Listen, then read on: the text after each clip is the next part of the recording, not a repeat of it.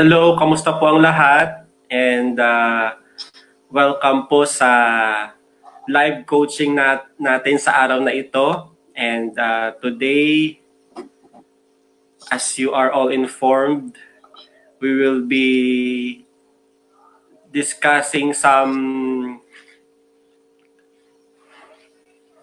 details on one of the subjects in the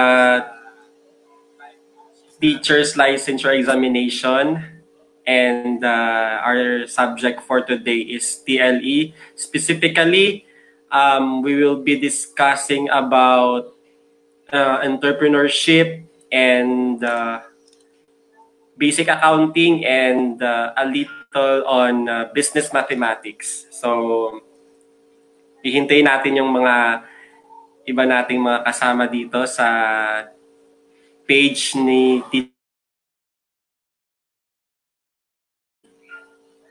So currently we have 23 viewers.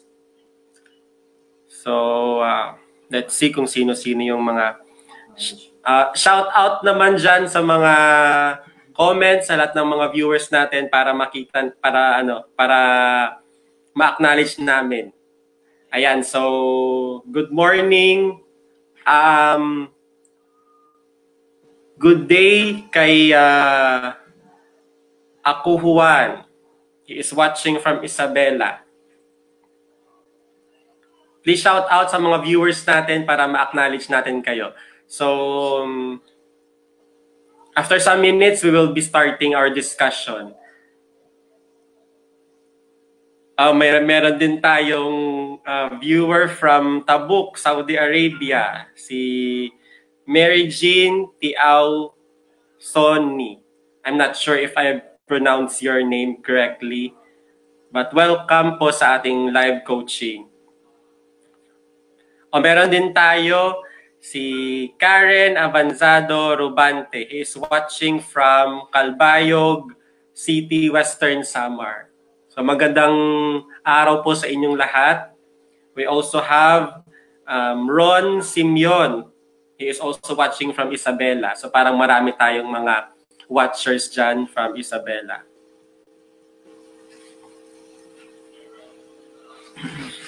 Meron din tayong viewer from Damam, Saudi Arabia. Si Relly de Guzman. Wow, I think I'm familiar with this person.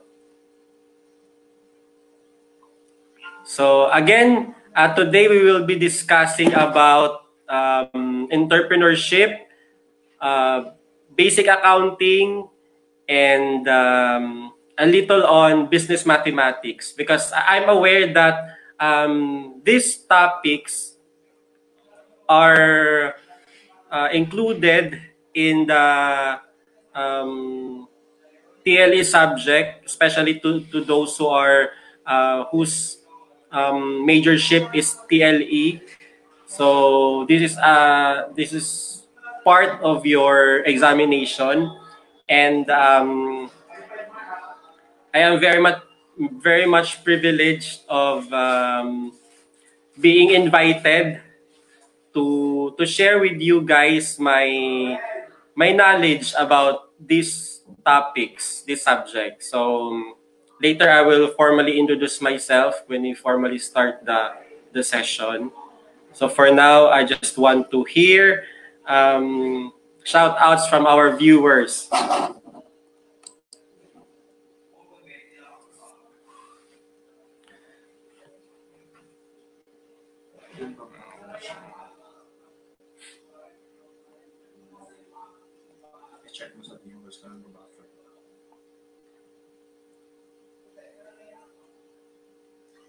Wala.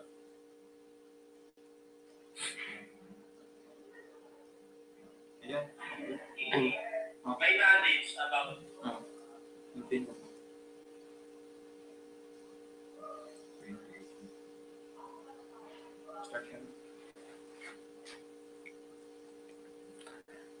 Hello again. So I just want to acknowledge some of our viewers. We have Ziana Lasik. She is watching from Oriental Mindoro. So we also have viewers from General Santos City, Jinli, Malan, Labrador. We also have viewers from Iloilo. So hi sa mga taga Iloilo. I hope na okay lang kamuda. And we also have viewers from Mindanao State University Main Campus School of Survivors, si Mads Tetwogon, LPT. And we also have viewers from Maguindanao, parang Maguindanao, Johara Makakua Humiling. So we also have ayan, from Davao, si Jimboy Lakita. So I think we can start now with our coaching. So before we start, I would like to introduce myself. So I am, my name is Ross Tuding, and I am a friend of Teacher A, the owner of this channel, and I was invited to share with you guys some of my knowledge regarding the topic, which are entrepreneurship, basic accounting, and business mathematics. So currently, I am working as an accountant dito sa Saudi Arabia. And I am a certified public accountant, and I've just finished my exams for certified management accountant, and currently I'm working on my certificate. I have to submit some papers so that I can fully utilize the certified management accountant title. So yun, a brief introduction of myself. And I guess we should start now with our discussion. So first, I have gone through the syllabus, the table of specifications of the subject TLE for teachers licensures examination, and I have found out that one part of the table specifications for the subject is entrepreneurship. So I have read that most probably 6 items will be included in the examination for this subject. So before we start, or before we define what is entrepreneurship, it is basic to learn what are the forms of business enterprise. So basically, we will be talking about business here. It's a bit strange kasi nga, you are educators, you are teachers, and maybe magtatanong kayo, why are we studying about business when our line of when our line of career, or as educators, it's a bit far from the concept of business enterprises or business. But since it is discussed or it is tackled in your examination, it's good that we discuss this para madagdagan yung knowledge ninyo about business. And even for your personal use, maybe in the future you will have the initiative to go on your own, to establish your own business. So meron na kayong idea and knowledge about the business world. So let's discuss first, what are the forms of business enterprise or business organizations? So, if you are planning to establish your own business, ito yung mga pwede mong pasukan. These are the forms of business enterprise. We are aware of different business organizations, malaki man ito o maliit. Basta lahat ng mga kumikitang company or lahat ng mga kumikitang businesses, pwede siyang i-categorize into these 4 forms. Una is sole proprietorship. And then we also have partnership, we have corporation, and we have cooperatives. So let's go through each one by one. The first one is sole proprietorship. So what is sole proprietorship? From the word itself, sole meaning isa, one. Ibig sabihin nito, ito yung mga business organization, ito yung mga negosyo na ang may-ari is isang tao lang.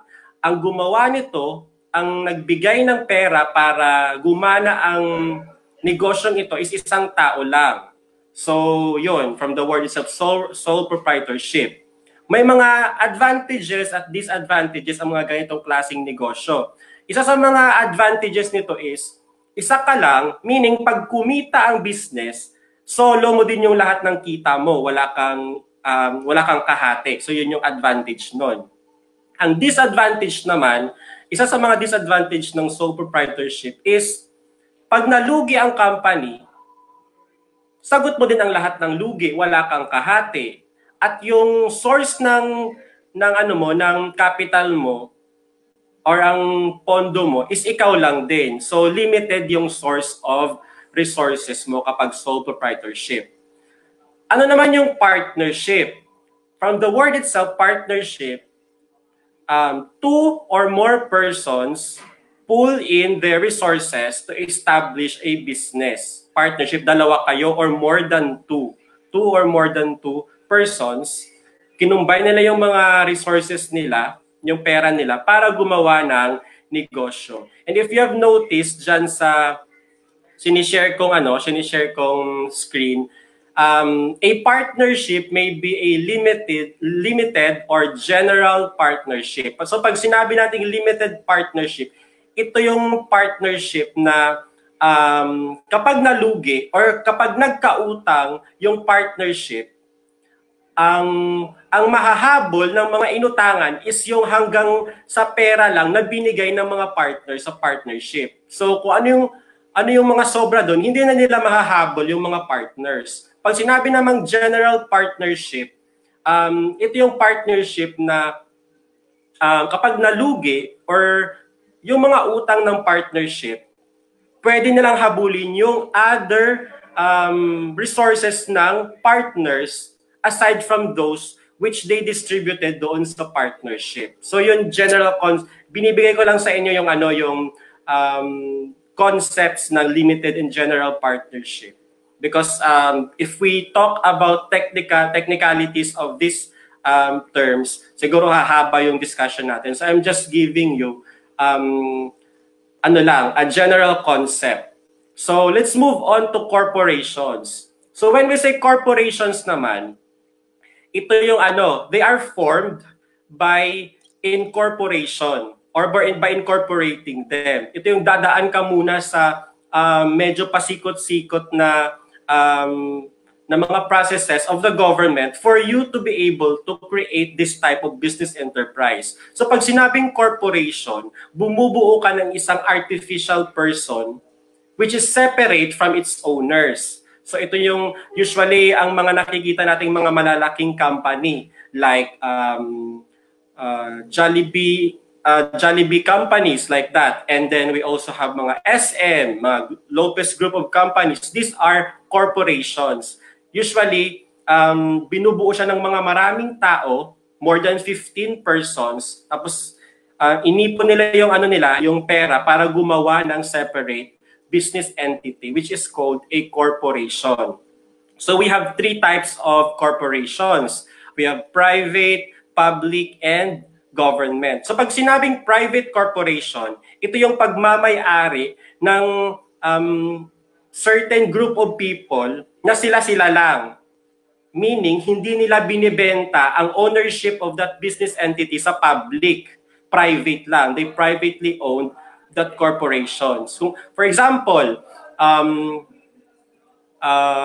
we have a group of people, for example, mayayaman kayo na buong pamilya, magkakapatid, magkakamag-anak, and then you formed a corporation, tapos yung pagmamayari ng corporation na yun, kayo-kayo lang na magkakamag-anak, na magkakapamilya. Hindi nyo siya binibenta sa iba pang tao. Yun ang basic concept ng private. Pag sinabi namang public corporation, ito yung mga corporation na ang shares nila or yung pagmamayari ng corporation, stocks or shares, is traded sa tinatawag natin na stock market. So in the Philippines, if you are familiar with the Philippine Stock Exchange, doon binibenta ang mga shares of stock ng mga corporation. So mga example nito is yung mga malalaking alam natin, yung SM, yung San Miguel Corporations, ABS-CBN, GMA, yung pagmamayari, some parts of the corporation, some ownership of the corporation is traded to the public. Pwedeng bilhin ng general public ang mga pagmamayari. And then last is government. So pag sinabi namang government corporations, these are corporations owned and controlled by the government, meaning pagmamayari siya ng gobyerno natin. So mga example nito is yung PCSO, yung Land Bank of the Philippines, yon. So corporation siya, pero ang may-ari nun is ang government. So we also have cooperatives. So pag sinabi namang cooperatives, ito yung mga tao na may certain purpose sila and pare-parehas yung goal nila, ipupull in nila lahat ng mga resources nila or magpupull in sila ng resources para ibigay sa kanila ang pangangailangan na yon. So mga basic example ng cooperatives are yung mga water district. So 'di ba, sa isang lugar kailangan nila ng tubig. So ang gagawin nila, magbibigay sila ng certain amount, tapos i-gather nila yon, ipupull in nila, tapos gagawa sila ng isang business enterprise para mag-provide sa kanila ng tubig.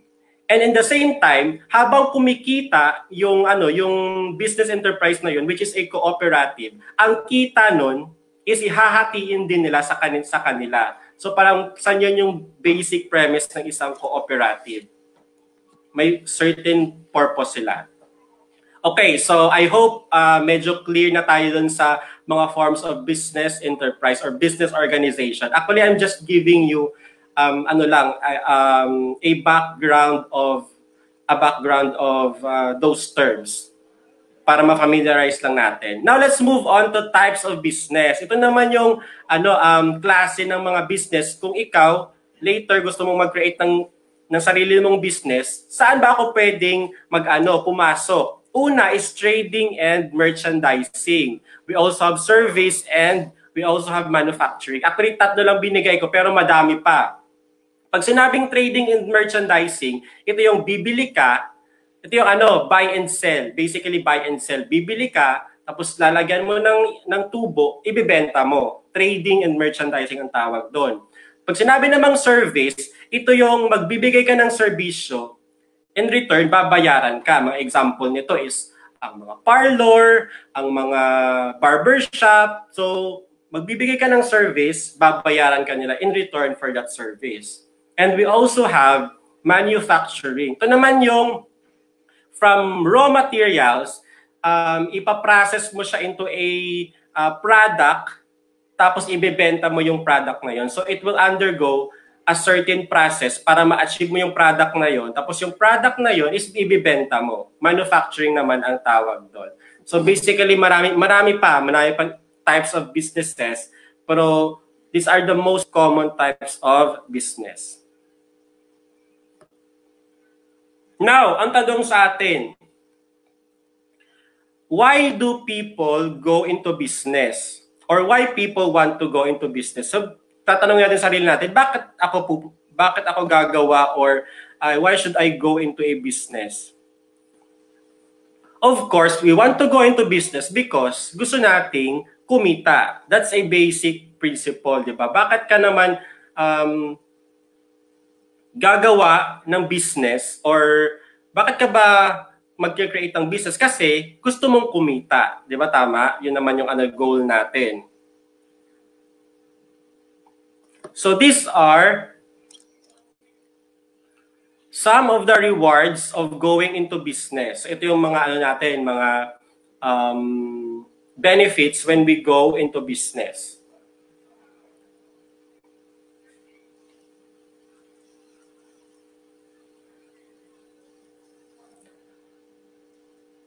Okay, so these are the rewards of going into business.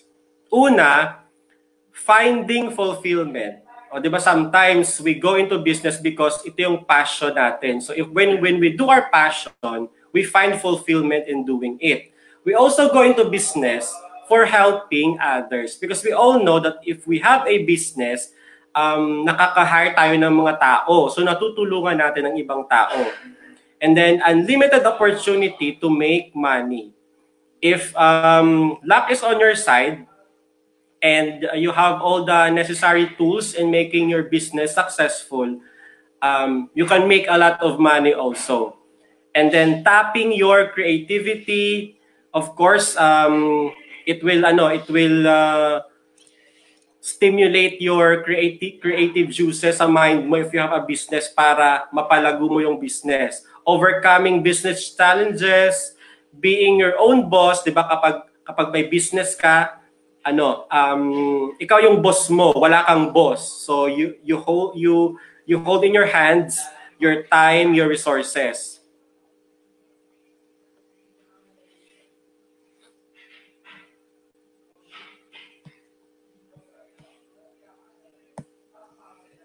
And then, building an entrepreneurial legacy. Of course, kapag naging successful yung yung company mo, you will be known and even you will leave a legacy para magamit ng or legacy for the future generation sa mga anak mo, sa mga apo mo. So it will be a legacy kapag nakagawa ka ng successful business. Speaking of rewards, we also have risk of going into businesses. Ito yung mga risk naman. Una, possibility of failure or risk taker. Of course, hindi sa lahat ng pagkakataon, pag gumawa ka ng business, magiging successful agad. Even the well-known businessmen in the world and even in the Philippines, lahat sila nakaranas ng failure. Kasi nga, if you're just starting, kailangan mo talaga mag-take risk. So sometimes, risk may give you rewards. On the other hand, risk may also give you failure. So may possibility talaga of failure. There is always risk. Unpredictable business condition, long hours of work, and unwanted and unexpected responsibility. So yun yung mga kakaharapin natin. Now, one of the basic tool in creating a business is what we call business plan. This will be our blueprint in creating our business. So kung sa mga mga basketball games, ito yung game plan ng coach. So sa business ganun din, kailangan meron kang game plan on how you will win and attack your business. So unang-una na kailangan in a business is capitalization requirement. Magkano ang pera ang kailangan mong gamitin para sa business mo? Saan mo kukunin yung pera ang gagamitin mo? So these are capitalization requirements. It's either uutang ka or you have certain savings na pwede mong magamit. So these are very important. Also, strategic business location. Kailangan mong isaisip kung saan mo ilalagay ang isang business. For example, if you are establishing a karinderya, for example. So saan bang location ang best na dapat mong ilagay ilagay yung karinderya business mo? So strategically, kailangan mo siyang ilagay sa mga mataong lugar. For example, eskwelahan, 'di ba? Or an industrial area na maraming nagtatrabaho. So dapat strategic yung location ng business mo.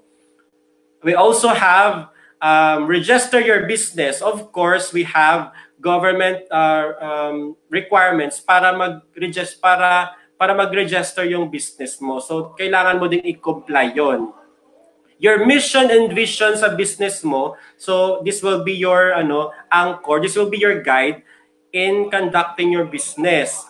Kung ano yung mission and vision mo. You have business strategy, and of course, you have to hire and train personnel.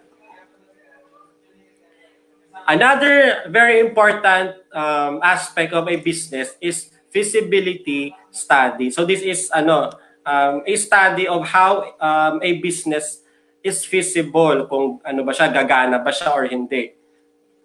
So some of the aspects of feasibility study are technical aspects, marketing aspect, management aspect, and financial aspects. So ito yung mga aspects ng isang business.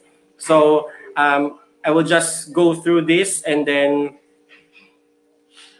now we will, after those knowledge about business analysis or feasibility study, we will now define what is entrepreneur and entrepreneurship. So when we say entrepreneurship, it is the process of designing,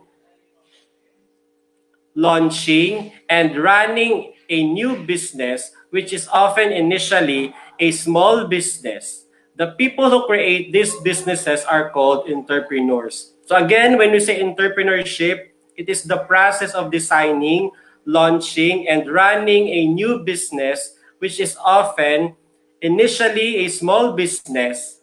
The people who create these businesses are called entrepreneurs. So when we say entrepreneurship, parang ito lang yung pag-create ng isang negosyo. Or pag ninegosyo, entrepreneurship ang tawag doon. Basically, in layman's term, ito yung pag-ninegosyo. But the more technical term to describe it is entrepreneurship. Ito yung magpaplano ka, mag-create ka ng isang negosyo. So kapag nag-create ka ng isang negosyo, ang tawag sa'yo is entrepreneur. So parang napakagandang term pakinggan, di ba?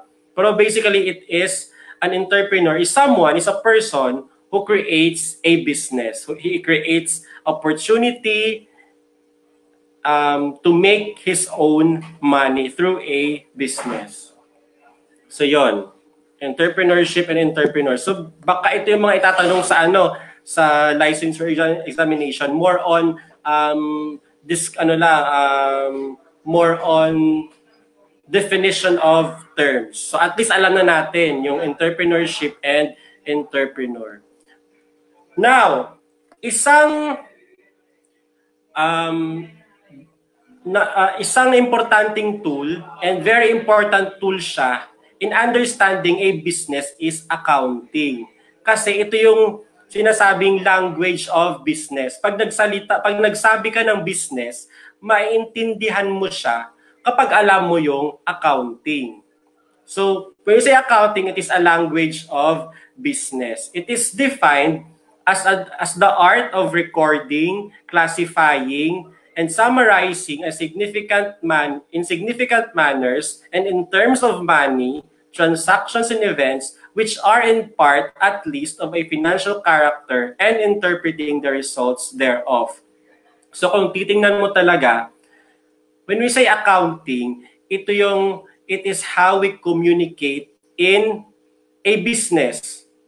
So kailangan nating intindihin ang accounting para maintindihan natin how a business is working. Kasi nga, ito yung language ng business. Pag hindi mo siya naintindihan, hindi mo din lubos maintindihan kung paano gumagana ang isang business. Kasi nga, di ba, when we say business, we are talking about money. And if we communicate about money, we have to talk about accounting. Kasi ito yung this is how we communicate inside the business. Accounting. So, accounting encompasses not only the financial statements, but also other means of communicating information that relates directly or indirectly to the financial accounting process.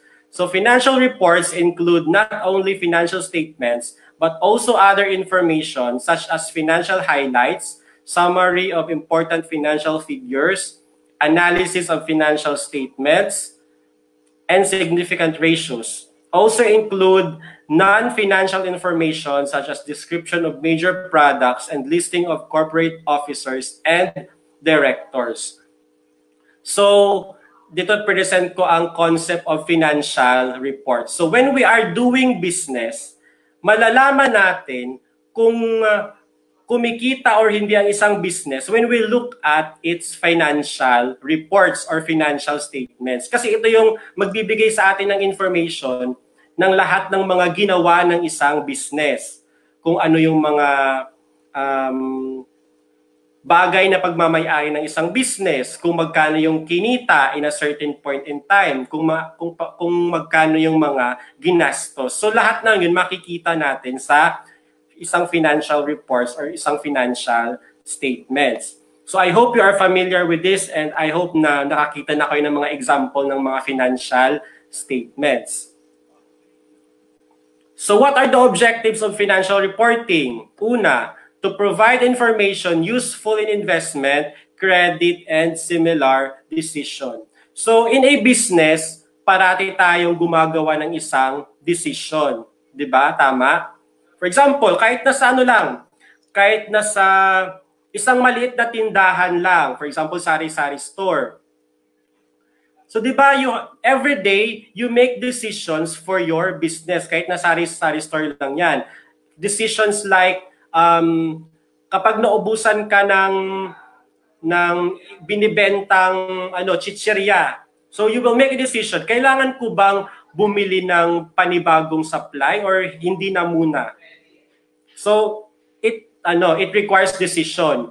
So ngayon, pag nakita mo na, ay sige, kailangan kong bumili ng bagong stocks, another decision will be made.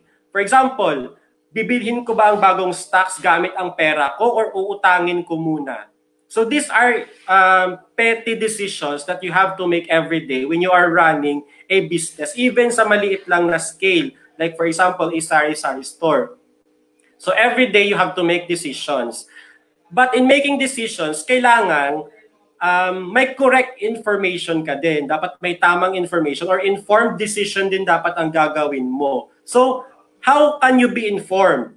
Diyan papasok ang accounting. Kasi it will give you reports on the status of your business financially that will help you in making decisions. So, ano pa ang objectives of financial reporting? To provide information useful in assessing cash flow prospects. So, basically, especially sa mga sari-sari store, cash is very important kasi most of your decisions will be based sa available na cash. So, papasok din dyan ang financial reporting kasi malalaman mo ilang cash ba ang meron ako ngayon. Ilang cash ba ang kailangan ko sa susunod na araw? So yun, it will give you information on your cash. To provide information about enterprise resources, claims to those resources, and changes in them. So it will give you information kung ilan na yung pagmamayari mo. Pero sa pagmamayari mong yun, ilan doon ang mga claims of other people. So, maintindihan natin yan when we talk about the financial accounting equation. Later, we will discuss. So, these are basic examples of financial reports. Isa-isahin natin. Kasi baka itanong to sa exam ninyo. Kasi ito yung mga basic principles of accounting eh. So we have balance sheet, income statement, statement of changes in equity, and statement of cash flow. So when we say balance sheet, ito yung report kung saan makikita mo lahat ng mga pagmamay-ari ng company, lahat ng mga utang ng company, and lahat ng residual amounts from sa lahat ng mga pagmamay-ari mo. Bawas mo yung mga utang mo at saka yung residual amounts. So balance sheet ang tawag mo doon. Meaning dito lahat nakikita ang utang saka mga pagmamay-ari. So assets and liabilities, dito mo makikita in a certain point in time. We also have income statement. Basically, ang income statement, dito pinapakita kung magkano yung kinita ng isang company in a certain period of time. Again, pag sinabing income statement, dito pinapakita ang kinita ng isang company, the results of the operation. Statement of changes in equity. Ito naman yung statement na nagpapakita kung ano yung mga gumalaw sa capital mo. So, di ba may capital ka na nilagay sa business. So, dito makikita kung ano yung mga gumalaw doon, kung kumita ka ba or nalugi ka ba or nag-withdraw ka ba ng pera galing sa company or wala. So, dyan pinapakita lahat ng mga movements. We also have statement of cash flow. From the word itself, it talks about cash. Kung magkano ang pera, cash itself, pera na pumasok at lumabas sa company mo. So these are just basic financial reports. Sino naman yung gumagamit ng financial statements? Users of financial statements. We have suppliers and creditors, lenders, investors, customers, employees, public, government, and its agencies. So yon ang mga gumagamit ng financial statements. Now let's move to accounting equation. So before that pala, let's just have a drill para ma-stimulate yung mga natin. So sa mga viewers natin diyan,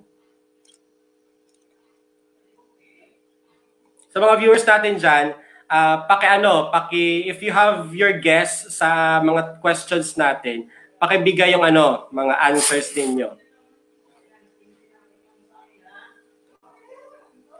So question number 1, we are talking about entrepreneurship. Actually these are just parang mga pop quiz lang siya kasi medyo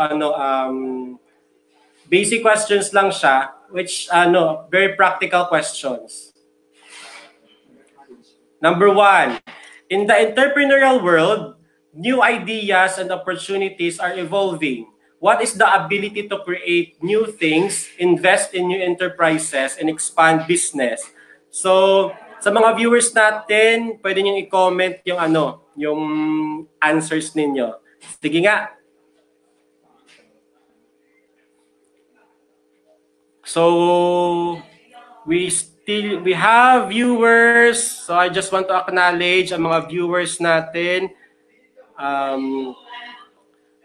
Kay Mads Titwogon, LPT, shout out sa mga students ko dyan. Sa mga students daw ni Sir. We also have from Iloilo City, si Evina Jade Alinsangaw. Iloilo. Hello sa mga taga Iloilo. We also have viewers from Zamboanga City, si Kitisha Sinya. From Bicol also, we have Liad Tin. Also, Kervin Benson is watching.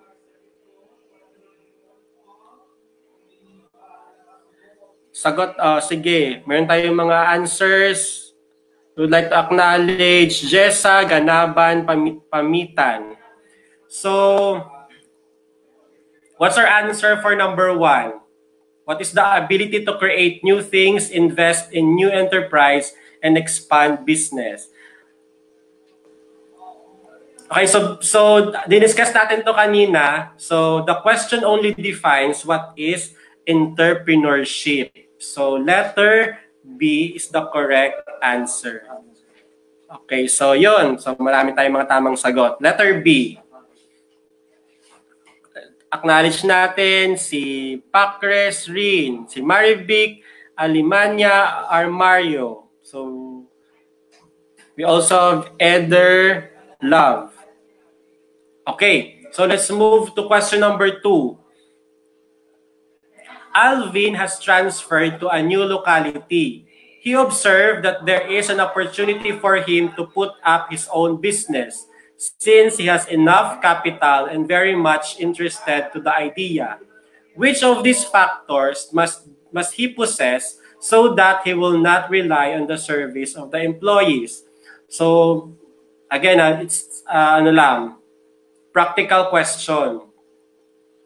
So, ilagay mo yung sarili mo. When we answer this type of questions, let's put ourselves sa shoe ng someone who is in the question. So, let's put ourselves as Alvin in this question. So, kapag nag-transfer ka daw sa isang locality and nakakita ka ng opportunity to put up your own business and you have also the enough money and you have the idea, alin pa daw ang factors na kailangan mong magkaroon ka para ma-establish mo yung business na yon? So we have answers. Okay, let's wait for some answers. It keeps coming. So okay, the correct answer is letter D. Tama. So if you have the opportunity, may pera ka na, and you have the idea, ang lacking quality na lang or element is yung knowledge and skills. So you have to obtain that element para makabuo ka ng business. So the correct answer there is letter D.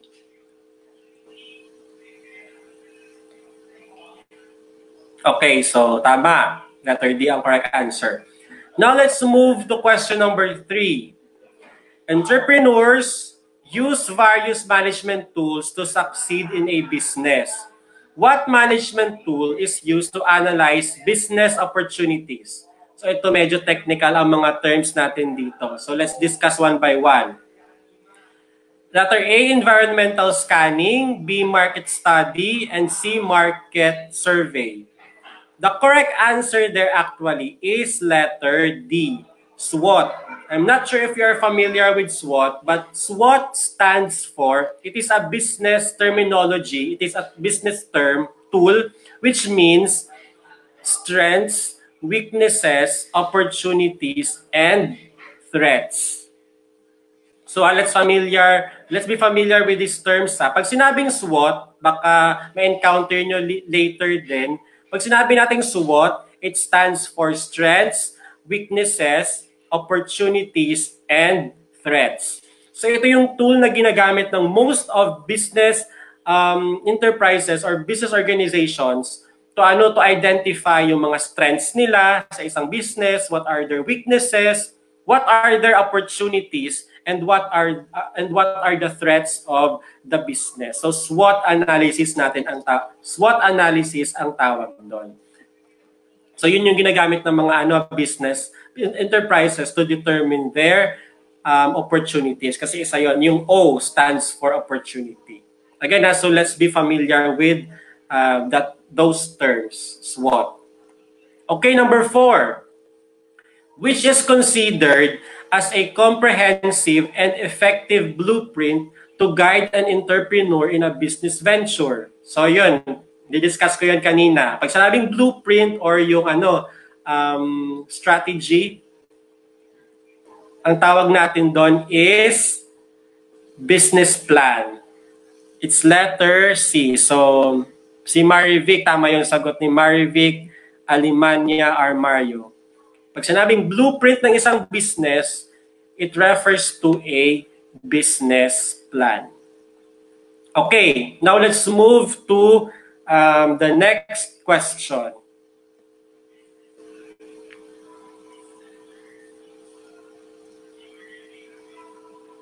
Number 5. A carefully thought, structured, formal commercial report that is extraordinary, well-documented, and clearly written to safeguard any wastage of further investment project is called. So what do we call this one? Again, I have discussed this earlier in our lecture. A carefully thought, structured, formal commercial report that is extraordinary, well-documented, and clearly written to safeguard any wastage of further investment project is called, tama, we call it feasibility study. So I guess most of you got it correctly. It's a feasibility study. So shout out to Lindy Bantiki Roldan. She is watching from Kuwait. So we have watchers from all around the world. So we have from the Philippines, we also have viewers from from the Middle East. So marami tayong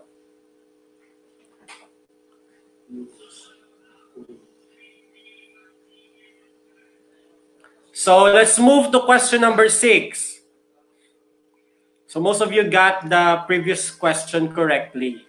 Number 6, an entrepreneur might select a target market probably because the target market. So this is, again pag mga ganitong tanong, it's a practical question. So pag mga practical question, you have to immerse yourself to the question. Parang ilalagay mo yung sarili mo that you are the one who is making the decision. And be practical when we answer these questions. So letter A, is attractive to the business and matches its supply capabilities. B, is large and well-served with existing products. C, is fully understood by the entrepreneur. And D, has a proven track record for buying products. So basically, pag mga ganitong tanong, practical question siya. And kailangan natin i-select ang best answer. So, pag mga ganitong tanong, kailangan natin, i-apply natin yung elimination. So, alin diyang mga choices ang ang hindi mo muna pipiliin kasi it does not answer to the question na binigay sa atin. So, kung titingnan natin yung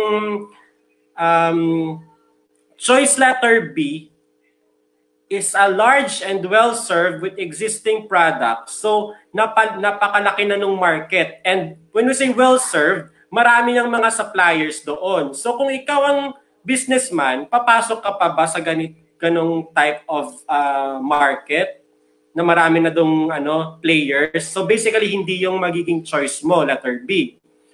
So, it's either A, C, and D. So, between A, C, and D, pipiliin natin ngayon yung best answer. So puntahan natin yung A.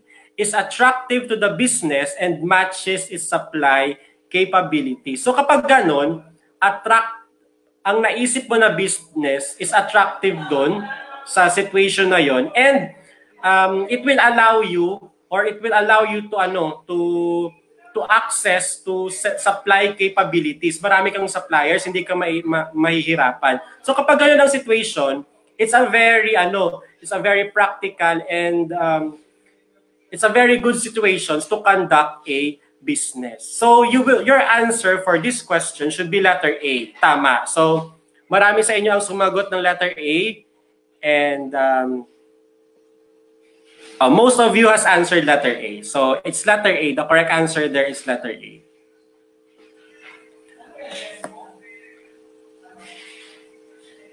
Okay, so let's move to question number 7. So question number 7, ito. Let's just define SWOT. Actually, sinabi ko na to kanina. So if you were listening earlier, it will be easy for you to answer this next question. So the acronym SWOT stands for ano yon? Okay, let's wait for your answers. Okay, so sagot ni Jessa, D. Sagot ni Marivic, letter D. Sagot ni Chel is D. Karen, D. Sarah, D. And Edar, also D. The correct answer obviously is letter D. Strengths, weaknesses, opportunities, and threats. So as we all know, as I have mentioned earlier, yun yung mga ibig sabihin nun. Ito yung tool na ginagamit ng business para malaman nila. Ano lang siya, it's an analysis lang of all the strengths. Ililista mo yung lahat ng mga strength ng company mo. Tapos ililista mo din yung mga weaknesses para malaman mo kung saang part ng business ka mahina para magamit mo yung kahinaan na yon to be to be your strength or to be an opportunity. Ganon ang pag-analyze ng SWOT. I-determine mo yung mga weaknesses mo, paano mo ma-change or magagamit yung weaknesses mo to be an opportunity or to be your strengths. And ganoon din, what are the threats of the company and paano mo re-revise yung threats na yon to be an opportunity of your company. So strengths, weaknesses, opportunities, and threats. Tama. So most of you got the correct answer. Letter D is the correct answer. Now let's move to question number 8. Which is considered a vehicle for informing target market about the enterprise and the products or services. So, isa din to sa mga crucial part of a business, especially kung bago ka pa lang na player sa isang market. Paano mo mai-introduce ang product mo sa market? Kasi wala pa silang idea kasi bago ka lang. So what is the tool that you will be using or vehicle?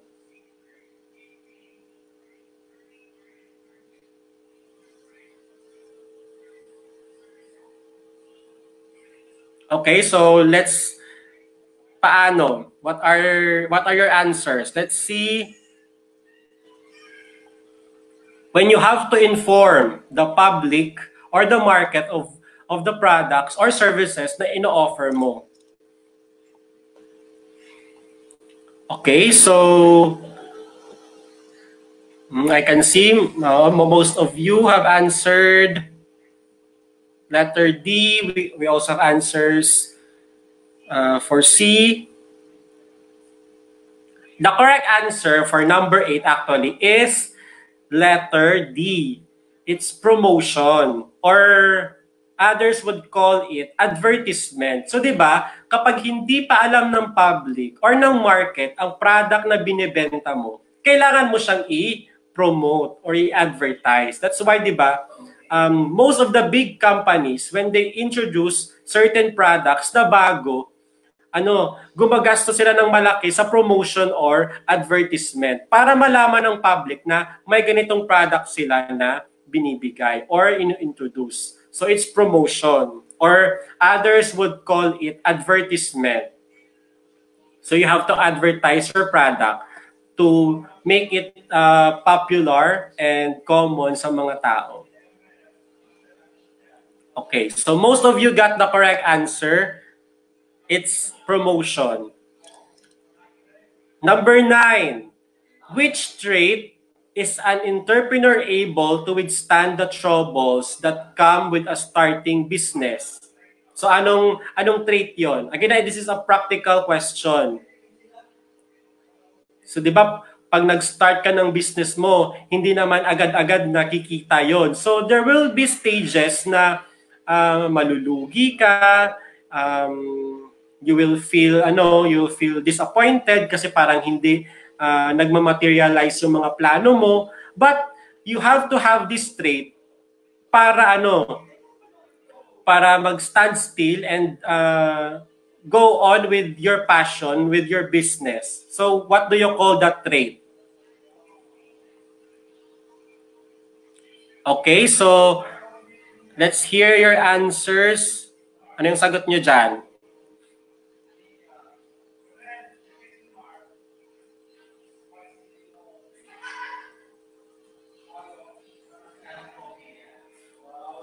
Okay, so the correct answer, I will give you the answer, it's perseverance. It's perseverance. So, di ba, pag sinabing perseverance, pag may perseverance ka, ito yung kahit na nadapa ka or natalo ka, nandyan ka pa rin. Gusto mo pa ding lumaban. So, ang tawag natin doon is perseverance. So, it's letter A. Perseverance ang tawag natin doon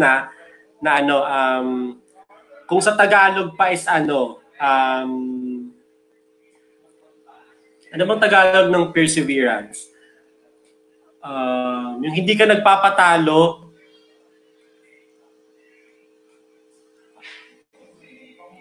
Okay, so let's move to Question number 10. Which of the following is a primary cause of failure in a small business? So, sa tingin nyo, alin dyan ang sa mga choices natin, mostly is the common reason bakit hindi nagiging successful ang isang business? A. Poor financial control. B. Poor location. C. Management mistakes. And D. Improper inventory control. Small business, we are talking about small business. So medyo tayo, magkakaiba yung mga natin, yung mga choices natin dito. But most probably, pag ang small business nag-failure, it can be associated with a poor location. So the correct answer there is letter B, poor location. Kasi small business, it doesn't require malaking resources or capital. So most probably, it's the location that is making the business fail.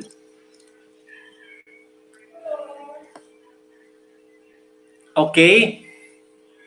So it's letter B. The correct answer is letter B. Poor location. Number 11. Which of the following is the correct definition of the term entrepreneur? So again, this is a definition of term. So kung babalikan natin yung discussion natin kanina, how did we define entrepreneur? Sabi ko kanina, in Tagalog, ito yung tao na gumawa ng business. Ito yung tao na may bright idea na gusto niyang gumawa ng sarili niyang business. So the correct answer is letter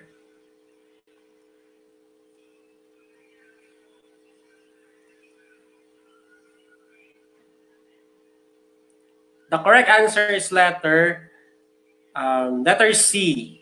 Yan yung definition natin, exact definition natin na binigay kanina for an entrepreneur. It's letter C. An entrepreneur is a person who seeks to create value for local communities, people, or customer by starting new ventures which exploit new products, processes, or markets.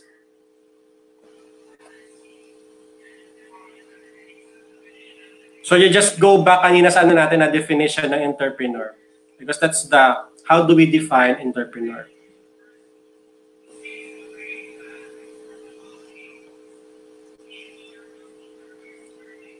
So we would like to acknowledge viewer natin, si Del Bourbon Manuel. I think ito yung TLE major. I think I know this guy. TLE major yan siya. Nice watching.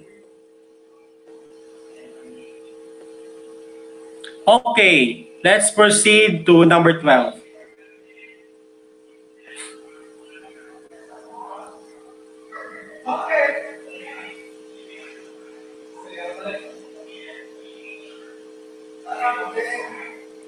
Number 12. Mr. Silva purchased a right to operate an already established business. What type of retail ownership is this? Or is it?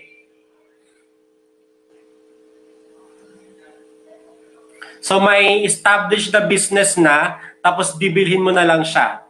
Or bibilhin mo yung rights to operate this type of business. So what do you call that? At actually, it is very common ngayon, even sa Pilipinas. Ito yung mga nagiging uso ngayon sa Pilipinas. There is an established business, and then you just buy an ownership or a retail rights to operate that business also. So we call that number 12. It's letter B. Tama. Franchise ang tawag natin doon. Mga example nito yung Jollibee, di ba? Or yung mga mga even Petron, and then we have yung mga maliliit na stall, mga mga shawarma, yung siomai master, di ba? Established business na siya. Tapos ang gagawin mo na lang is you have to purchase a right to operate that business also. So, franchise ang tawag natin doon. 13. What is the benefit of business planning wherein the entrepreneur determines whether the business is profitable or not? Bakit kailangan mong i-determine why an enterprise or a business is profitable or not? What's your purpose? The correct answer is letter. Anong sagot nyo?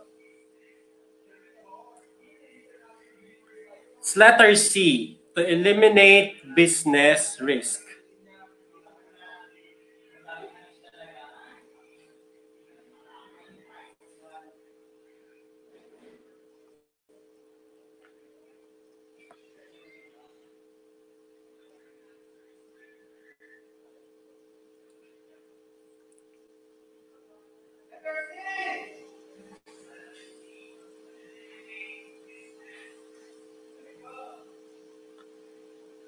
Okay, so tama.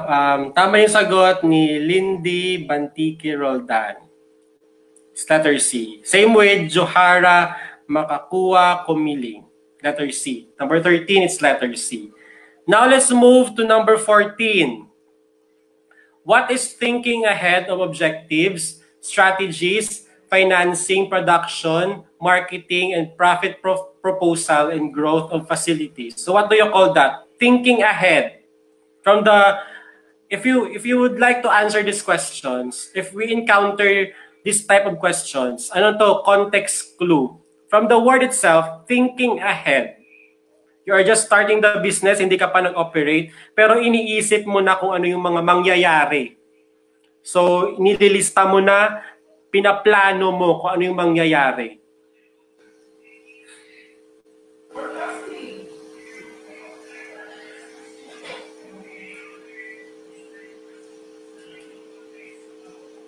So, sige, let's hear what's your answer.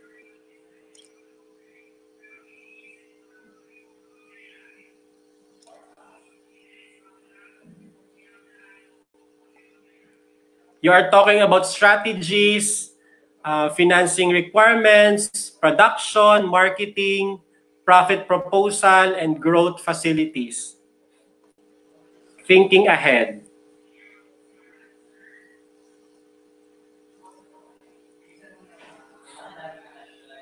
Okay, the suggested answer for this one is letter C, it's planning.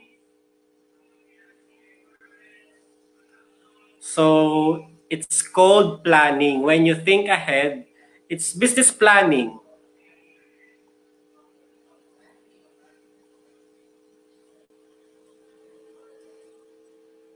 So again, it's called planning. Letter C.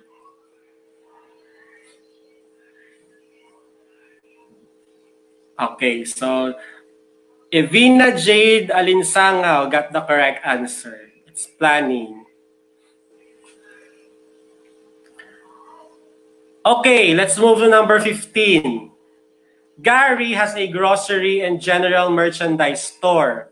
His wife, children, and relatives help him in doing the business. What kind of business enterprise does he has? So, di ba, na-discuss natin yun kanina. The forms of business enterprise. We have corporation, sole proprietorship, partnership, and corporation.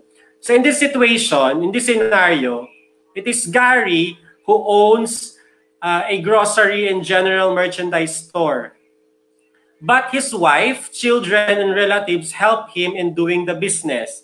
So what do you think is this kind of business enterprise?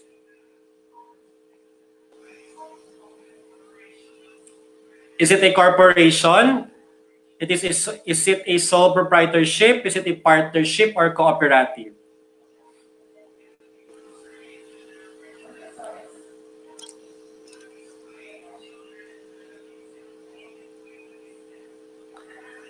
So the correct answer, actually medyo tricky siya, or yeah, you might be misled by some of the details given, but practically it is a sole proprietorship. Kasi nga, it is only Gary who owns that grocery store or merchandise store. Even though tinutulungan siya by his wife, children, and relative to in doing the business, it's more on mga employees niya lang yung niya, yung wife, children, relatives. Pero it is Gary who solely owns the business. So it is still a sole proprietorship. So it's sole proprietorship It's letter B.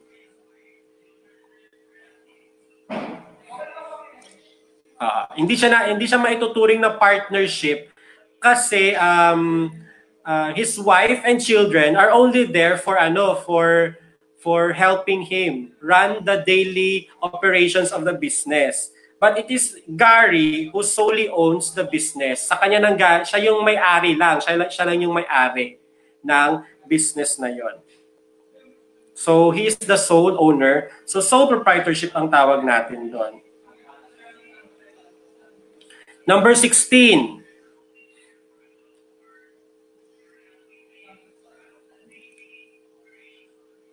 A marketing mix that can have both tangible and intangible aspects and is the thing you offer to satisfy your customer wants and need is it is a definition of term lang. Ano daw ang tawag mo when we say tangible, it has physical substance, meaning nahahawakan mo siya. That is tangible. Pag sinabi namang intangible aspects, hindi mo siya nahahawakan. Ang mga example ng intangible aspects are services. So, di ba? Goods and services. Pag sinabing tangible, it refers to goods. Intangible naman, it refers to services. So, what do you call these elements na ino-offer mo sa mga customers mo? We call this as it's letter A, product. So, di ba? What do you offer your customers? It's either a good or a service. So, combinedly, they are referred to as your product. Ano yung product na binibigay mo sa customer mo to satisfy their wants? Goods and services. Intangible and intangible. Okay, next question, 17. Acceptance of challenges and changes with open arms is one of the qualities of entrepreneur, which is, anong tawag doon? Acceptance of challenges and changes with open arms is one of the qualities of entrepreneur, which is,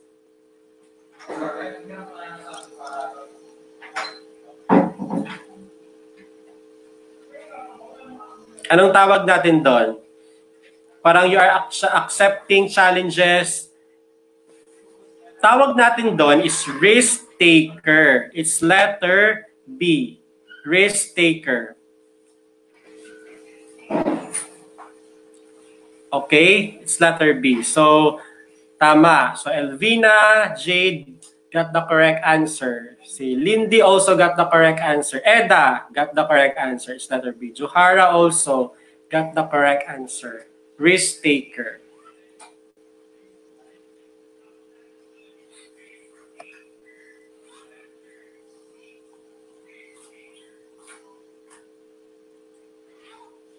Okay, we'll just have a break for maybe 2 minutes and then we will continue and proceed.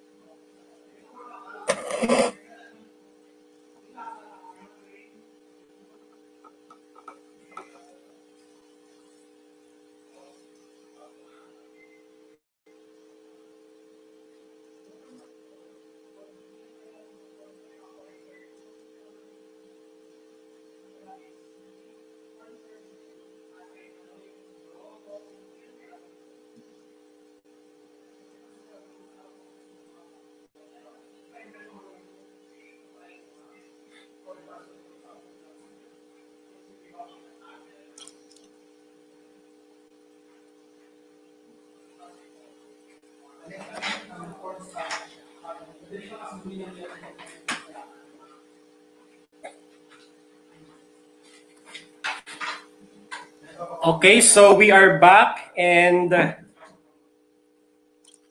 as a continuation of our lecture earlier, so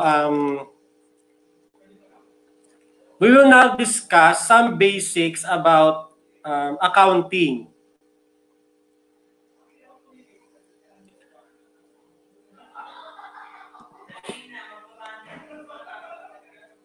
So one of the basic principles and ideas we have to understand about accounting is the accounting equation. So what is the accounting equation? So ito yung pinaka-language ng accounting. Kailangan nating maintindihan to kasi dito umi-evolve yung accounting. Pinaka-basic to ng accounting. So when you say accounting equation, it refers to this one. It's assets equals liabilities plus equity. Now let's define each term. Ano ba yung pag sinasabi nating assets? What are liabilities and what are equity? Let's define first equity. Ano ba yung equity? When we say equity, it is the residual amount that represents the value of your interest in the business. Again, I will define it. When we say equity, it is the residual amount that represents the value of your interest in the business. So let's put it in a context na lang. Pag meron kang sari-sari store, so gumawa ka ng sari-sari store.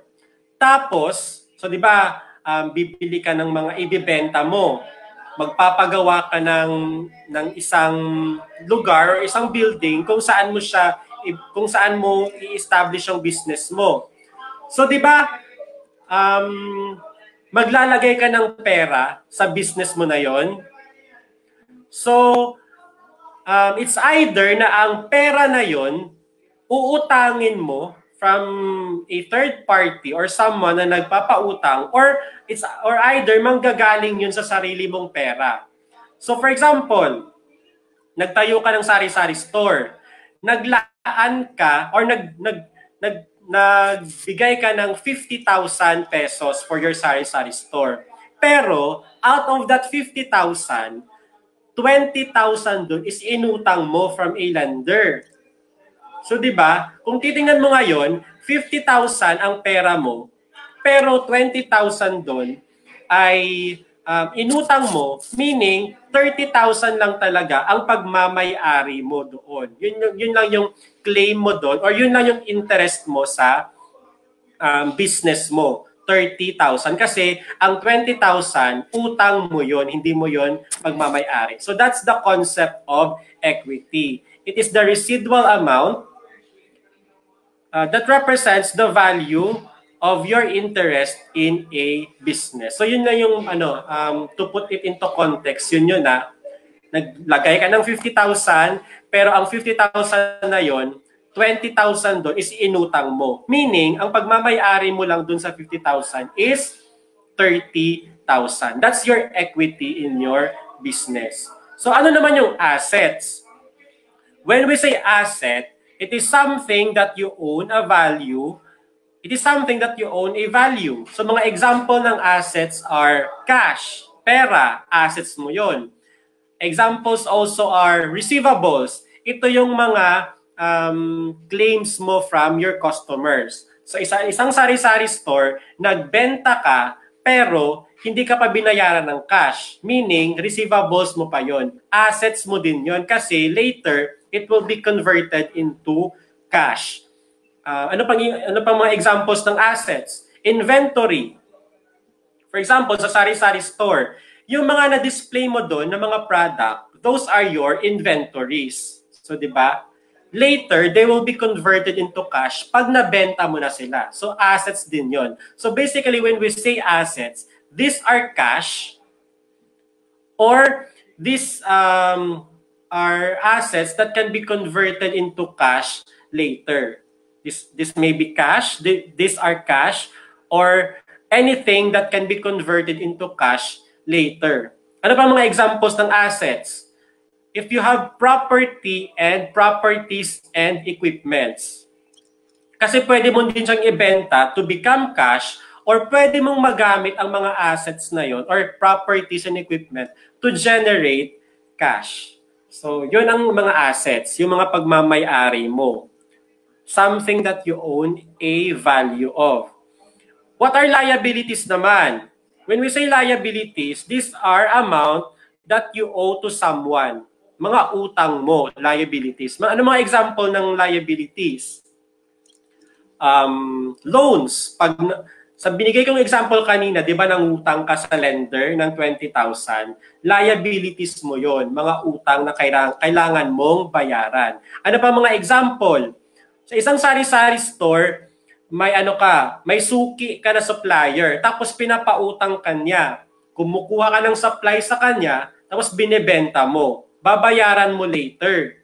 So, those are liabilities. We call it accounts payable. So, marami pa mga examples. So, basically, yun yung concepts ng assets, liabilities, and equity.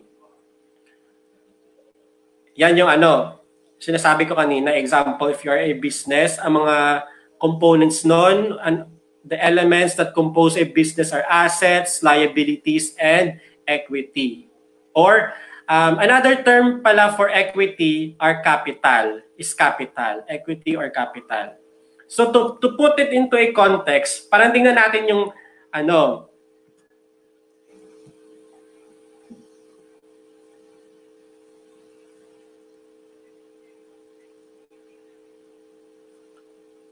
tingnan natin itong box na ito na i-present ko sa inyo sa screen niyo. Kung makikita nyo,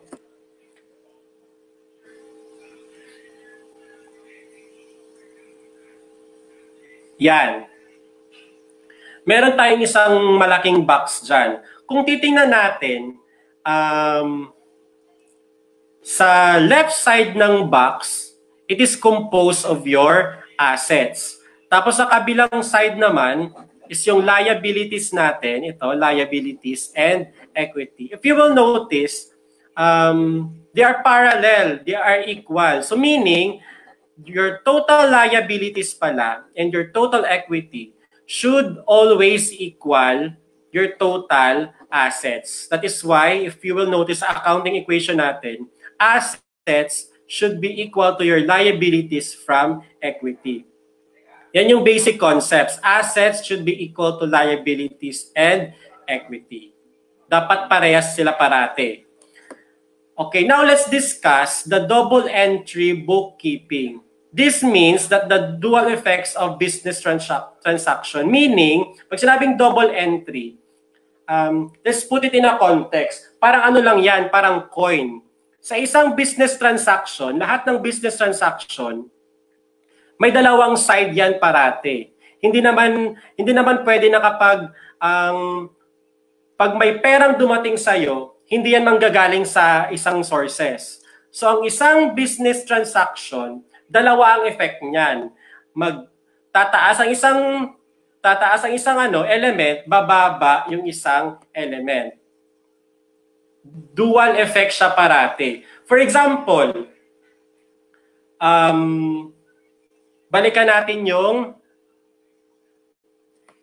equation natin, yung box na nilagay na diniscuss ko kanina.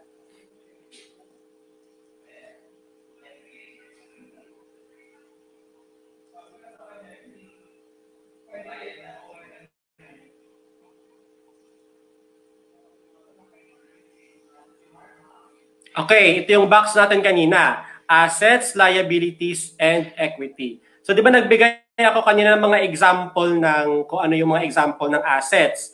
So ang isang example ng assets is cash, pera.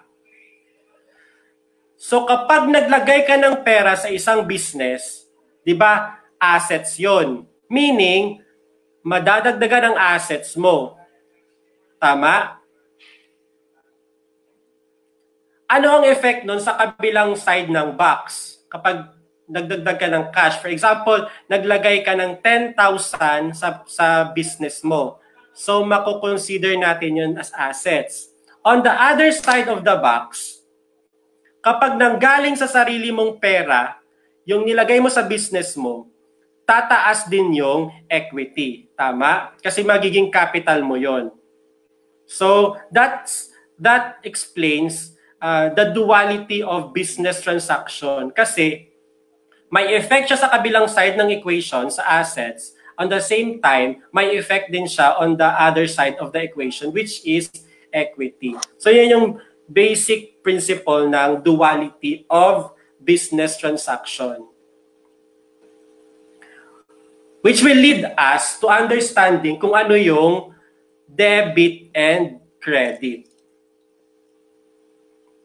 Actually, pag sinabing debit and credit, these are just terms used to identify increases or decreases in an account or in an element of the financial statement. Debit and credit.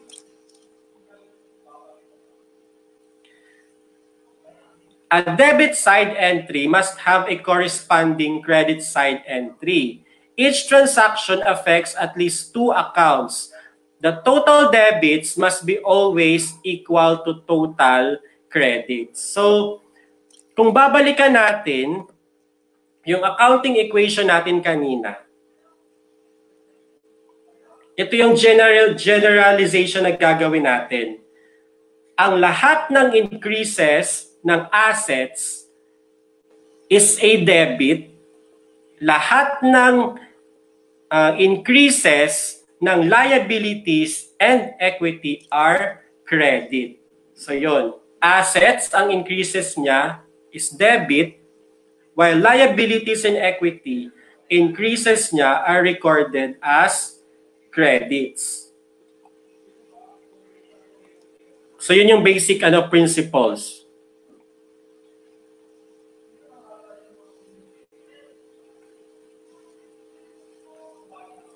So yun lang. Doon na muna tayo para hindi tayo malito. Again basic concepts lang siya. Again, when we say assets, lahat ng increases sa asset is recorded as debit. So meaning pag lumiit yung asset, should be recorded as a credit. On the other hand naman of the equation, lahat ng increases sa liabilities and equity are recorded as credits naman. So pag nag-decrease ang liabilities and equity, they are recorded as debits naman. Baliktad siya. So ayun. So let's go to some drills about business mathematics and accounting para mas maintindihan natin. Kasi medyo vague siya. Mas maintindihan natin when we apply it to multiple choice questions. Okay.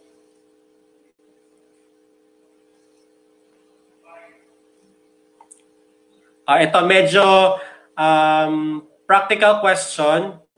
Pop quiz lang din ito. Basic, lang siya, basic mathematics. It's like arithmetic lang. So sige nga, sagutan nyo ang question natin sa mga screens ninyo. Mario needs 250 cookies for a buffet. He will make oatmeal, raisin, macaroons, and chocolate chunk cookies.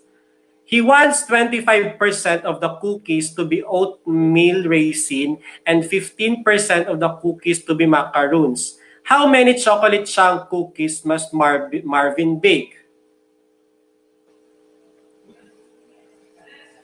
Sa tingin nyo, sige nga, i-calculate nyo. Basic lang siya, basic math question, which actually might be asked also. Kasi, siya math question, which is very practical, na pwede talagang lumabas sa mga exams ninyo.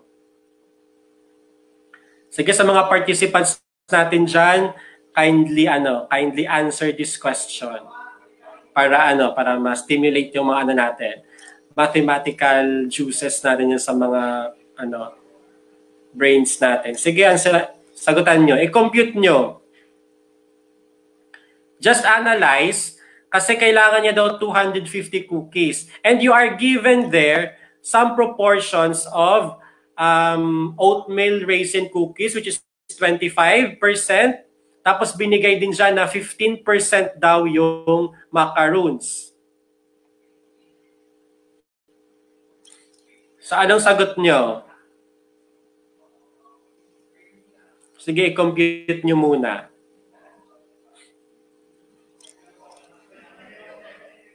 I'll wait for your answers.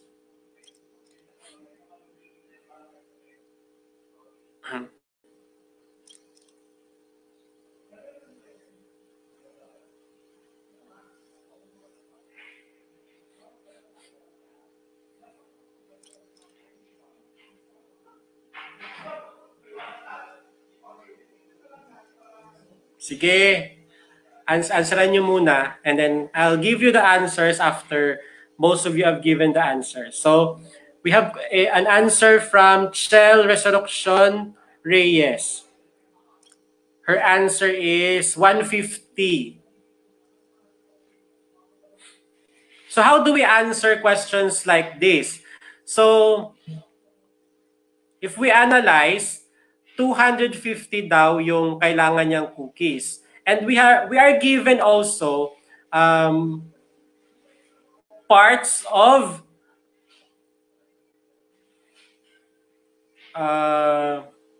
or percentage ng una oatmeal raisin, which is 25%. So, let's consider 250 as the base amount, which will be the 100%. So, babawasan natin yon ng 25%. So, 100, bawasan natin ng 25% for the oatmeal raisin cookies, and then babawasan ulit natin ng 15% for the macaroons. So, ilan na lang lahat ang natitira? 100 less 25% less 15%. Ilan na lang lahat yon?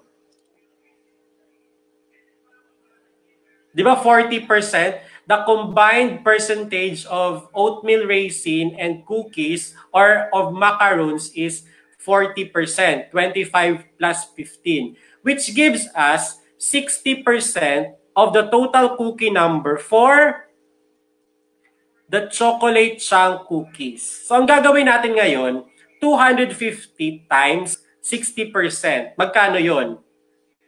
If we are going to do it in our calculators, ang gagawin mo lang is 250 times 60%. 60%. Usually, ang mga calculators natin, meron yung percent na option. Pero pag wala, ang gagawin mo ngayon, 250, multiply mo siya by 0.6. Pindutin mo muna yung point, saka 6. Magkano yon?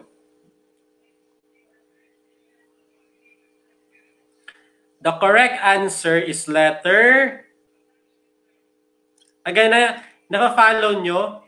Kinuha ko muna yung percentage ng oatmeal raisin, which is 25. Tapos kinuha ko din yung 15% na macaroons. So ang total ng dalawa is 40%. So ang natitira na lang na percentage for the chocolate chunk cookies is 60%. So 250 times 0.6, ilan yon?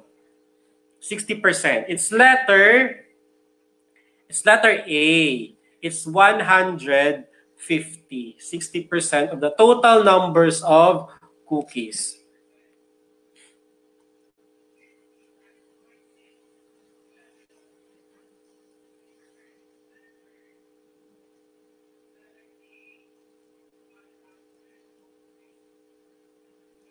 Okay, let's proceed to question number 2.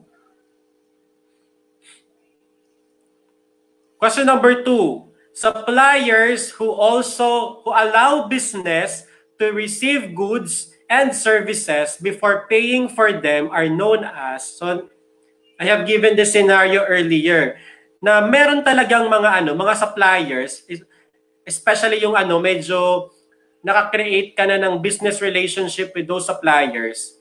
Hinayaan ka na nila na utangin mo muna yung mga goods, tapos babayaran mo siya in a later period after mo na ibenta yon.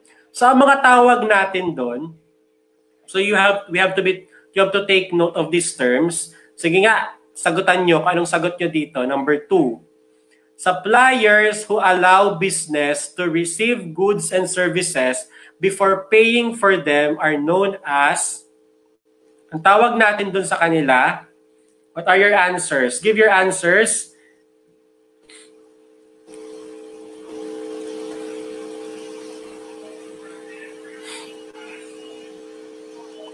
Okay, the correct answer, tandaan nyo to kasi these are just definition of terms. So, kailangan natin maging familiar sa mga terms na to. It's letter C, trade companies. Trade companies ang tawag natin sa kanila. Yung mga nagpapautang and then babayaran mo sila on a later date. Nagpapautang sila ng mga goods and services and then they allow you to pay it on a later date. Ito, question number 3 talks about basic concepts about income, revenue, and expenses. Ito, basic lang siya. Find the profit of Ellie's water refilling business with revenue of 56 million and cost 42 million. So, when we say profit, the basic concept of profit, it is the residual amount when you deduct revenue, when you deduct your costs and expenses from your revenue. So, di ba, nagbebenta ka ng mga products mo. So, when you sell out products, it doesn't come without any costs or expenses, di ba? Kasi binili mo din yon at saka gumagastos ka din. So, ang end product nun or ang end value nun, pag diniduct mo ang expenses mo and ang cost mo from your revenue, ang tawag mo doon is profit. Or yun na yung kita mo talaga. Kita mo. So, in this question, pag may revenue ka daw na 56 million, tapos ang cost of the product is 52 million, you call it as, or how much is your profit? Sige nga, i-compute nyo.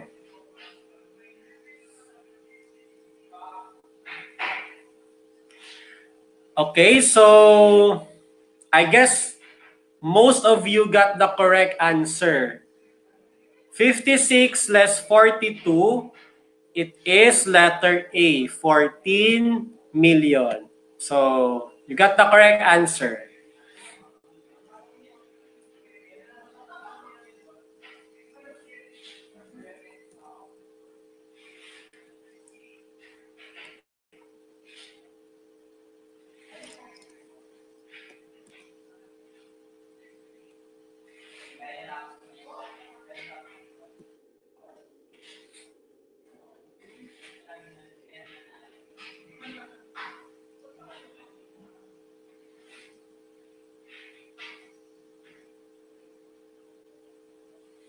Okay, now let's move to question number 4.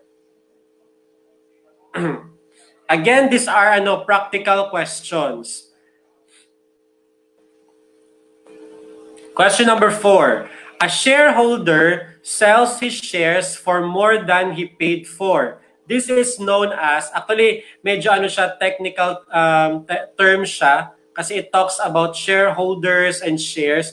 Pero kung context clue ang gagamitin natin, nagbenta ka ng isang bagay tapos binenta mo siya more than its cost, meaning kumita ka.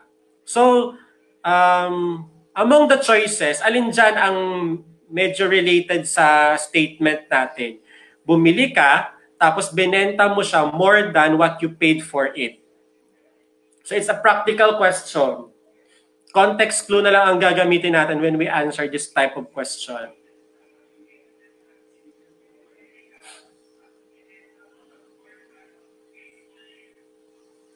So our answer there is letter A, capital gain. So most of you got the correct answer. Again, this is just a practical question. It's obvious naman sa mga choices natin. Okay, number 5. This is a technical question again. What is working capital? Again, there's no need for us to fully understand these concepts kasi it's a very technical term na siya. Working capital is computed as current assets less current liability. So the answer, I'll just give you the answer for this question. Actually, the answer for this one is letter A. It's current assets less current liabilities. Again, these are technical questions na kailangan lang nating i-familiarize. When we say working capital, it's current assets less current liabilities.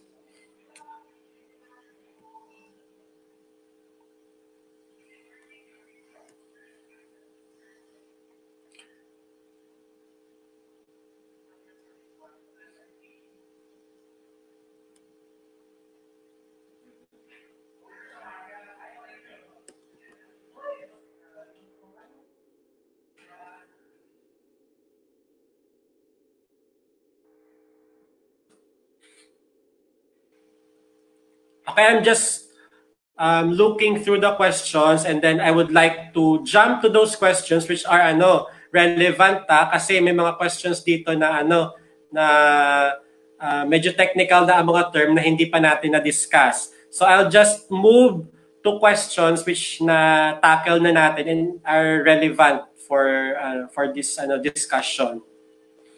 So let's move to this question.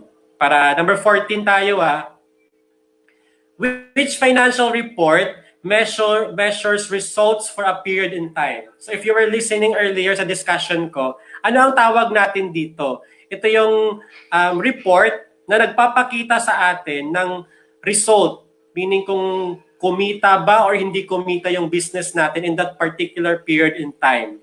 Sige nga.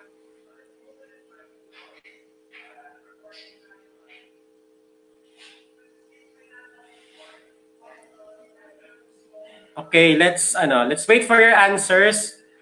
Again, na-discuss ko to kanina yung mga ibig sabihin ng mga reports na to.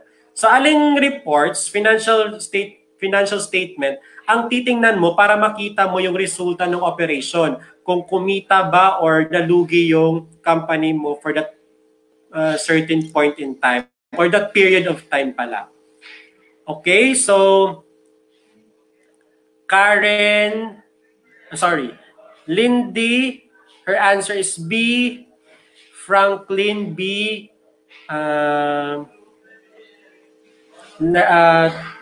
Edar, D. Okay. So the correct answer for number 14, as I have discussed earlier, we refer to that statement as the income statement. So ito yung again, when we say income statement, ito yung nagpapakita ng mga results natin of operation for a particular period in time. Basically, dito natin makikita ang profit or ang loss ng isang company. Income statement ang tawag natin doon. Okay, ito. Next question 15. Again, this is a practical question. And it is a definition of terms lang. We have to be familiar with these terms. Okay.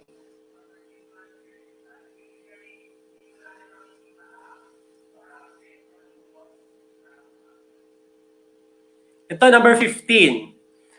The point at which the level of sales of a business exactly equals its cost is known as, actually, even if you don't have enough knowledge of accounting and business terms, lang by using common clue, context clue sa questions, masasagutan natin to.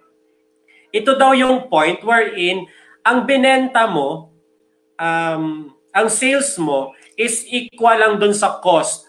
Kung titignan mo, wala kang lugi, wala ka ding kita. So anong tawag doon? A, break-even point, B, insolvency point, C, startup stage, and D, profit point. Sige, let's...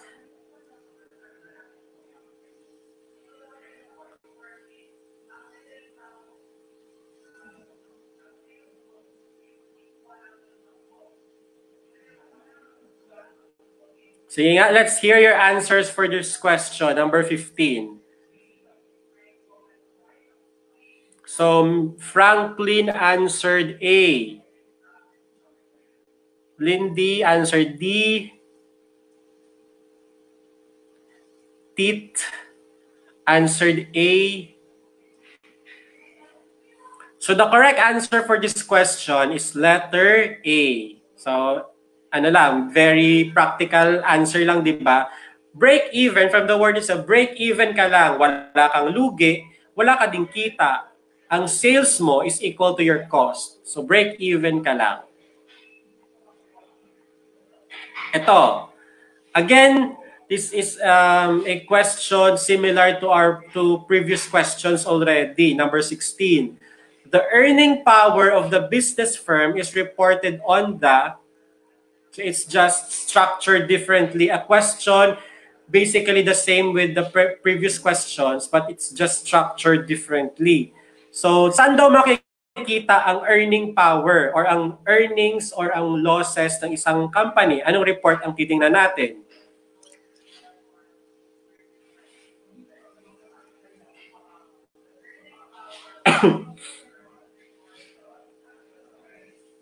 Alin dyan? Number 16.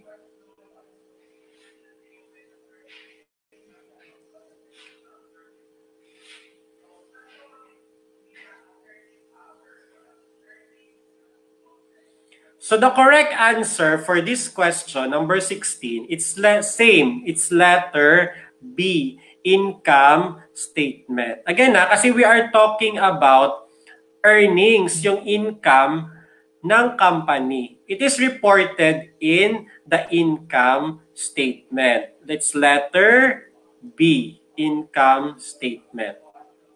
Again, I just want to clarify lang that statement of cash flow, ito yung statement na nagpapakita ng mga inflows and outflows of our cash. Specific siya sa cash mismo. Ito yung mga pumapasok na pera at mga lumalabas na pera. So it doesn't necessarily show or reflect the amount of earnings that you have for your business. Again, medyo baka nalilito tayo sa statement of cash flow and income statement. Pag sinabing statement of cash flow, it specifically talks about the inflow and outflow of your cash, of your pera. It doesn't necessarily show the earnings of your company or magkano yung kinita ng company. So income statement talaga ang titingnan natin when we want to check the earnings and losses of a company. Now let's move to question number 17. Now we will learn about current assets and current liabilities. So question number 17, which of these terms best applies to current assets? So medyo new term siya. I'll just give you some brief explanation. What do we consider current assets? So ang assets pala and even liabilities can be categorized into two, current and non-current. Pag sinabi nating current assets, ito yung mga assets which is cash, or these are assets which can be converted into cash within 12 months after the balance sheet date. Pag sinabi nating balance sheet date, usually it refers to the end of the year, December 31. So kung ano yung mga assets natin na nakikita natin na in the near future, mako-convert natin into cash, mako-consider natin yun as current assets. Ano mga example nito? Inventory is an example of a current asset. Kasi nga 'di ba hindi siya cash, tama? Pero nakikita natin na sa susunod na mga panahon, in the current or in the near future, sa susunod na mga araw, sa susunod na mga buwan, maibebenta natin siya at mako-convert siya into cash. Tama? So we refer to this type of assets as current assets. Again, pag sinabi natin current assets, it's either cash or pera or yung mga assets na nakikita natin in the near future na mako-convert siya into cash. Ano pa ang mga example ng current assets? Accounts receivable. Ito yung mga mga collectibles from our customers. So kung nagpautang ka, so di ba pag nagpautang ka, tinitingnan mo siya as ay sa susunod na araw, mako-collect ko siya. So meaning ang utang, mako-convert ko siya into cash. So 'di ba, within the next months, within the next days, yung utang na yon, yung mga claims mo against your customers, mako-convert siya into cash. So tawag mo doon current assets kasi in the near future or within 12 months, mako-collect mo siya. So ano naman yung mga example ng non-current assets? Kasi kung may current assets, meron ding non-current assets. When we say non-current assets, ito yung mga assets naman na hindi mo siya mako-convert into cash in the near future or gagamitin mo siya for a long term, for a long period of time. Ano mga example nito? Best examples dito is yung mga equipments or yung mga properties na ginagamit mo sa business operation mo. For example, building. So kung may business ka tapos gumagamit ka ng building, 'di ba hindi mo naman siya automatically mako-convert into cash? Pero tinitingnan mo siya, ang asset na 'yon na gagamitin mo for a very long period of time. Kasi nga 'di ba pag may building ka, ini-estimate mo na gagamitin mo siya within 5 years or within 10 years. So, long-term ang purpose ng asset na 'yon. So, we refer to those assets as non-current assets. So, ganun din sa liabilities. May mga liabilities tayo na tinitingnan natin siya, mababayaran natin siya in the near future. So, within 12 months, as of today, babayaran natin siya ang mga utang na yon. So, we refer to those liabilities as current liabilities. Ang mga example naman nun is yung accounts payable. Ito yung mga bayarin natin na, for example, umutang tayo sa isang supplier ng goods or ng inventory. So usually, babayaran natin yun within the next days or within the next months. Tama? So accounts payable are example of current liabilities kasi babayaran natin siya in the very near future.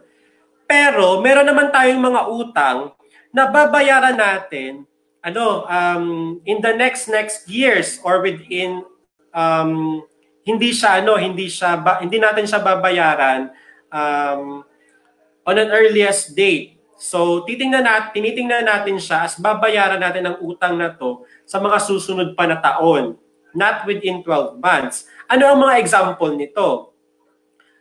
Example nito is yung mga utang natin sa bangko. Kapag usually kasi pag nag-utang tayo sa bangko, ano yan, mahahaba ang terms nun. Usually, within 3 years, within 5 years, babayaran natin ang utang na yon. So long term ang utang na yon. So we usually refer to those payables as non-current payables. So yun yung concept ng current asset, current liabilities, non-current assets, and non-current liabilities. So applying those concepts sa question natin, dito sa number 17, alin daw dyan ang best example ng current assets? So the correct answer there is accounts receivable. Accounts receivable ang answer natin dyan sa number 17. Okay? Kasi pag sinabing accounts receivable, ito yung nanggagaling sa mga sa nagpautang tayo sa mga suppliers natin. And we expect that, nagpapautang tayo sa mga customers natin, and we expect that those customers will pay us in the near future or on the next days or in the next month. So very current siya. So accounts receivable. So are we still following?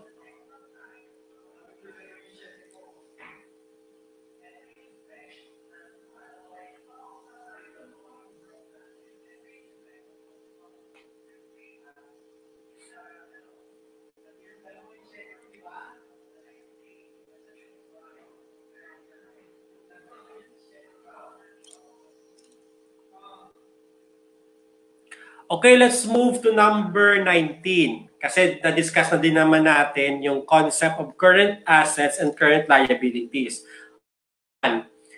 Let's find naman ano yung example ng current liability. Okay, sige nga, sagutan nyo yung number 19. Sa mga examples natin dyan, alin dyan sa tingin nyo ang current na liability?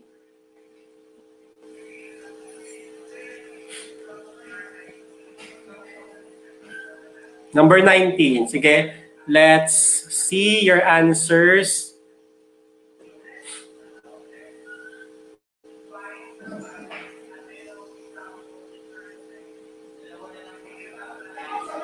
Okay, so Franklin answered C. Lindy also answered C. Edar also, ang answer ni Edar for question number 19 is C.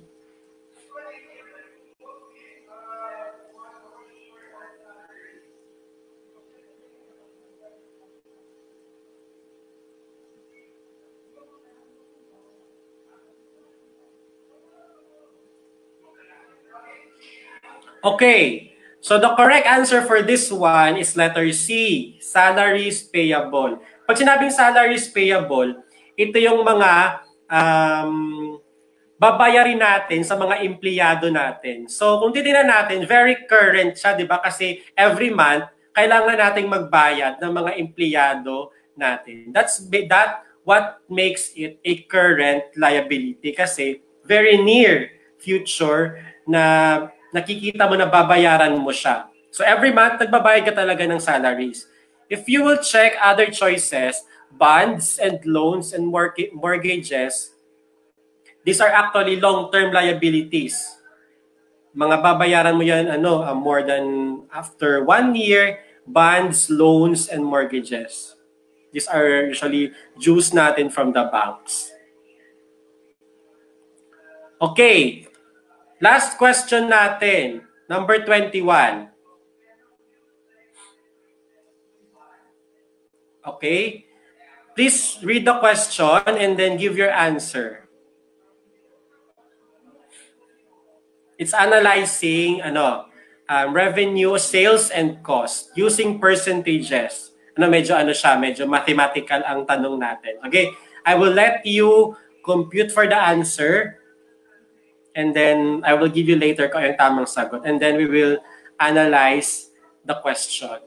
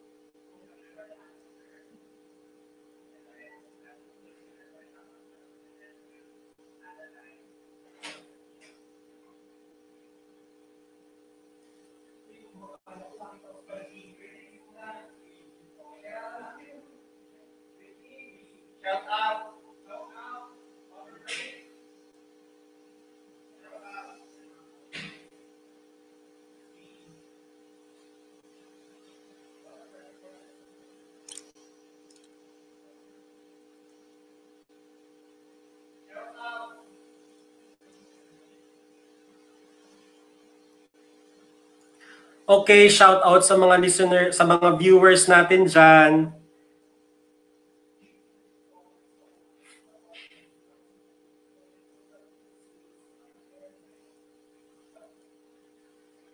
Okay, so I think most of you have already computed. So it's a very mathematical question. Tinatanong sa atin kung ilang percentage daw ng cost based sa ating total sales. So kung i-analyze natin, let's put it this way. Ang sales natin, yan yung magiging 100% natin, tama? So kukunin natin ngayon kung ilang percentage yung costs based sa sales natin. So mathematically, you will compute it by dividing your cost over sales. So this is how you do it in your calculator. 2,900 divided by 11,600. So your answer would be 25%. Tama, it's letter B, 25%. Okay, so it's a basic mathematical question.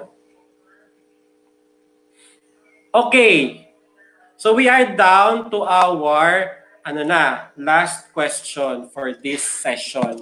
Number 22. A customer places a special order through 480 Furniture Store. The list price in the manufacturer's catalog is 1,600.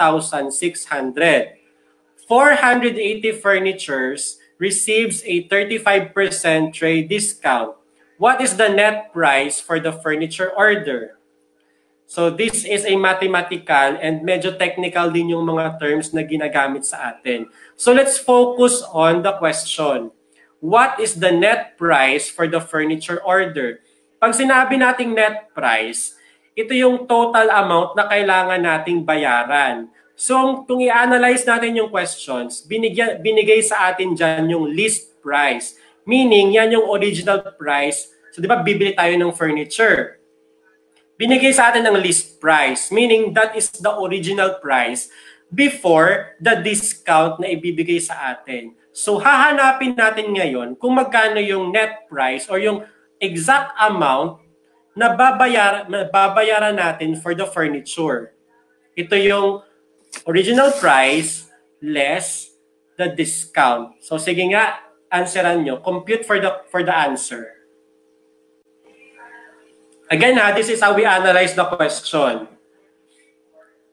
Yung list price or yung original price, ibabawas lang natin yung discount na binigay sa atin para makuha natin yung net price. Because net price basically means ito yung kailangan nating bayaran or yung list price less the discount. So ano yung sagot natin dyan?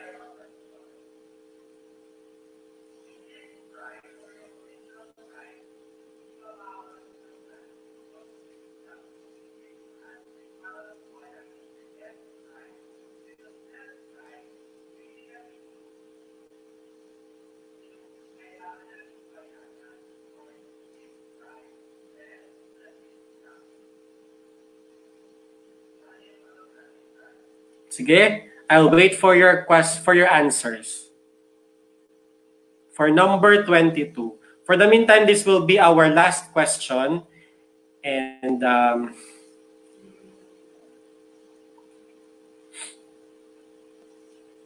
okay, what's our answer? I'll wait for your answers.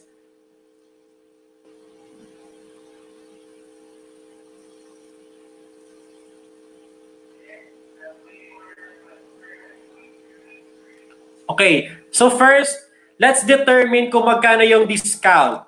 So, given that the discount is 35%. So our list price is 1,600. So kung ang discount is 35%, so magkano yon? 0.35. Our discount is 560. Tama? So kung ang original price is 1,600,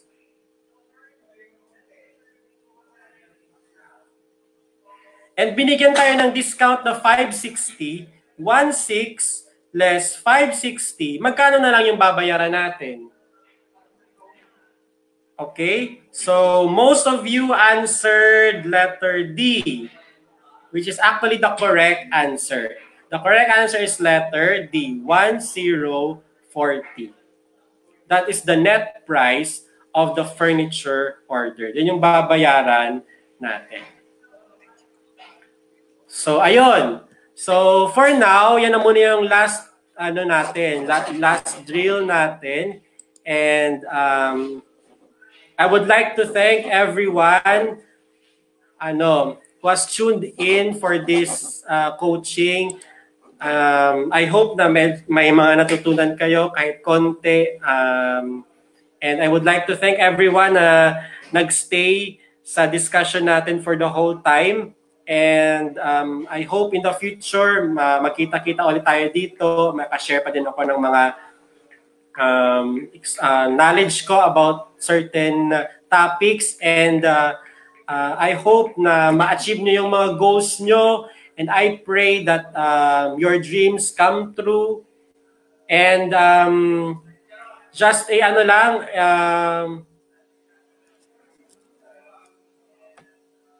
an information for everyone that tonight at 8 p.m. you will have a coaching for general education with Teacher A. So maraming salamat po for sharing your time and for listening. And have a good day, and I hope na tuloy-tuloy tayo sa pag-achieve ng mga dreams natin. Maraming salamat.